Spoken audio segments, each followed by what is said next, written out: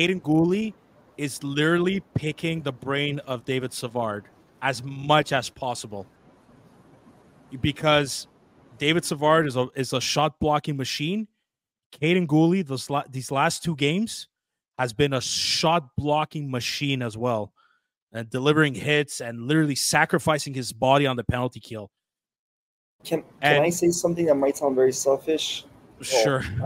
Well, I don't know if it sounds selfish, but I actually don't want to get rid of Savard. And I know he's gaining a lot of value, and we might get something out of him. But until we have an established defense core where we don't need him anymore, he's the veteran. He's our veteran. He's the veteran of the team. I want to keep him. I say keep him. I love the way he's playing. He's got 1 year left. Keep him this year. You trade him next year at next year's trade deadline. Maybe because he's going to be another year older. I don't know if his value drops. But look, Kent Hughes right now is asking for either a first-round pick or a first-round prospect. So the demand already for him is high enough. Plus his contract, even though it's not expensive, there's still another year left. Nah, keep him. But honestly, I don't think he's going anywhere. I don't know what you guys think. We could talk about trade deadline that's coming up on Friday the 8th. I don't think Savard is going anywhere. Tanev went to Toronto. Tanev went to Dallas. Toronto got this Ilabushkov guy, whatever his name is. I can't pronounce his name. I'm sorry. Butchered it. Sorry? Who got fucking killed by Rempe in the first game and went off with a head injury? Yeah, well, he got hit. That was a solid fucking hit. I mean, right now, the only defenseman is Noah Hannafin, again from Calgary, and maybe Jacob Churkrin. Unless there's other names out there that we haven't heard yet. I don't know. I think David Savard, like a team that wants him. If you want to get value out of him, it's now or never, right? Because it is now or never. If you want to get rid of, because next, like you said, he's getting a year older. I don't know if next year he's going to want him or the value is going to drop. So if you want high value for him, it's now or never. And I wouldn't mind. I don't want a first round pick. I would rather get the first round draft prospect. Yeah, in my opinion, I would be happy. It's gonna be tough. That's gonna be tough to get. Though. Look, as far as what I think is gonna happen is that Kent Hughes, he has his phone. It's on sound. It's on ringer. Yep. He's gonna wait. He's gonna play the game. He's not. He's gonna wait. He is not going to be picking this up and dialing numbers and be like, hey, I got this guy for you.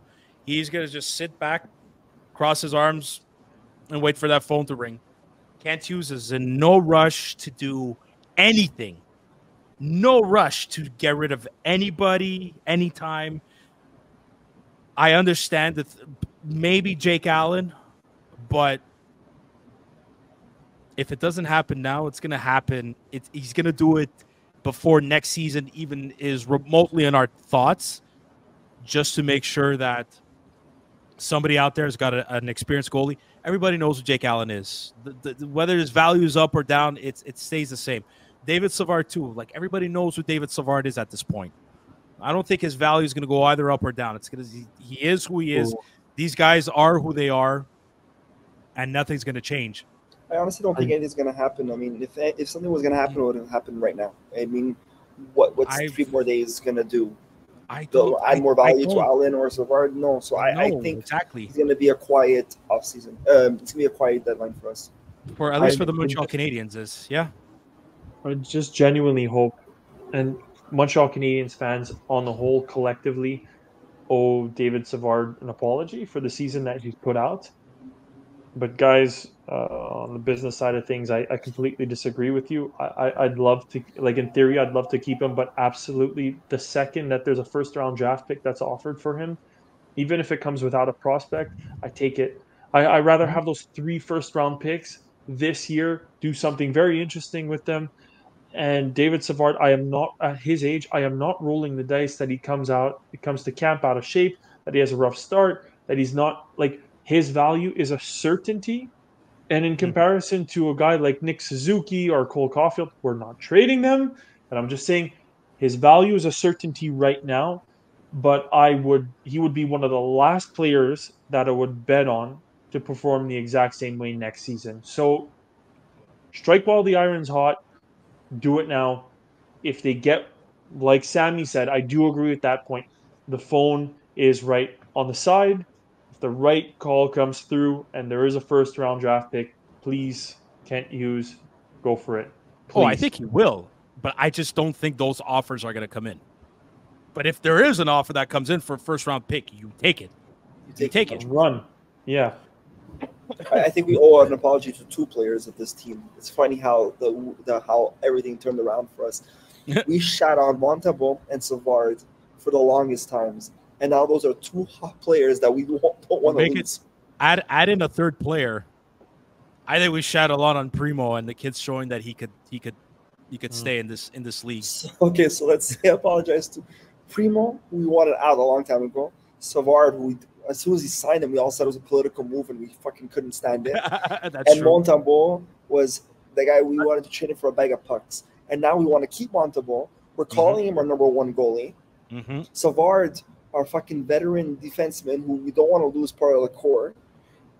And Primo, who we think that might be a good backup. It's crazy how things have changed. But hey, I love seeing this. I love seeing that's this. A beauty. I agree. It's the beauty about sports, and it gives us something to talk about.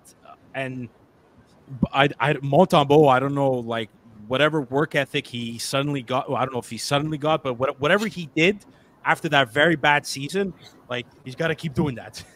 He's got to just keep working at it because it's working. Yeah, you know what? David Savard came into the Montreal Canadiens after a fucked up COVID season with no off season, probably no time to recover. Like that year, the year that we fucking finished last, that year was just overall terrible for so many reasons. And one of them being that they go to the Stanley Cup Finals, and then a month later, you're starting a new NHL season, a regular NHL season now. So there's just so much, like, the stars were aligned for a fucking disastrous season that year. And one of them is because of that. And I think David Savard, him too, going to the finals with Tampa, beating us, that signing with Montreal, barely had an offseason to recover and to train. It was a disaster waiting for it to happen. But, like, look how he turned the table, like Anthony said. But